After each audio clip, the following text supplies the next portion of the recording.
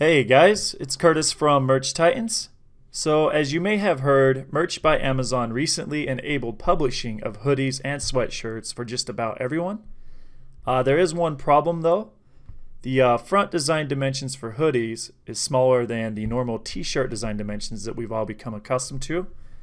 So my team and I quickly built a free image resizer tool to fix that issue for you. And what that will do is allow you to quickly upload your existing design image and have it automatically resize it to the image for hoodies, or to the dimensions for hoodies. And in this video I'm going to quickly walk you through that and show you how to use that free tool.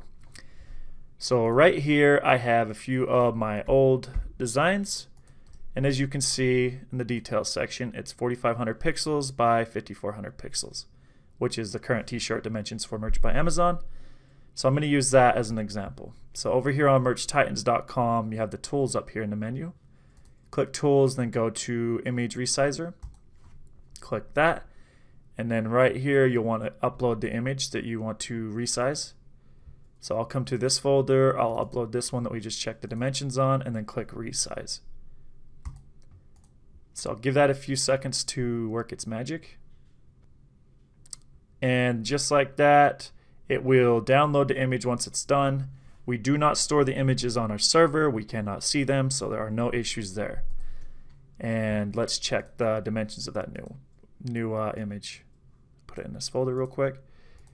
Okay, so here we go. Properties, details, and like that, you can see the new dimensions. 4500 pixels, and the height is 4050 pixels. So everything is good. It is now resized for hoodies. And it should work out just perfectly. There's no quality loss, nothing like that. Everything resizes perfectly.